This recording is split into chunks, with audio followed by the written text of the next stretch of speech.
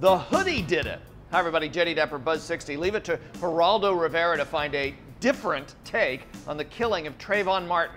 I think the hoodie is as much responsible for Trayvon Martin's death as George Zimmerman was. The hoodie?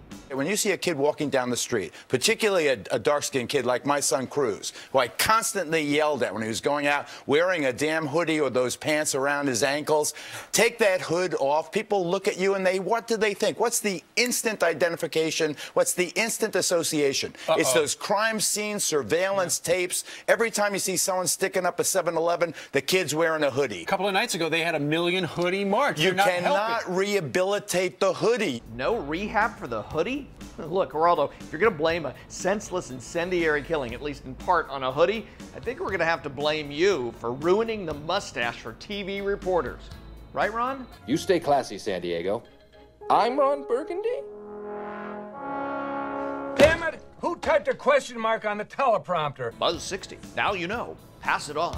Television land.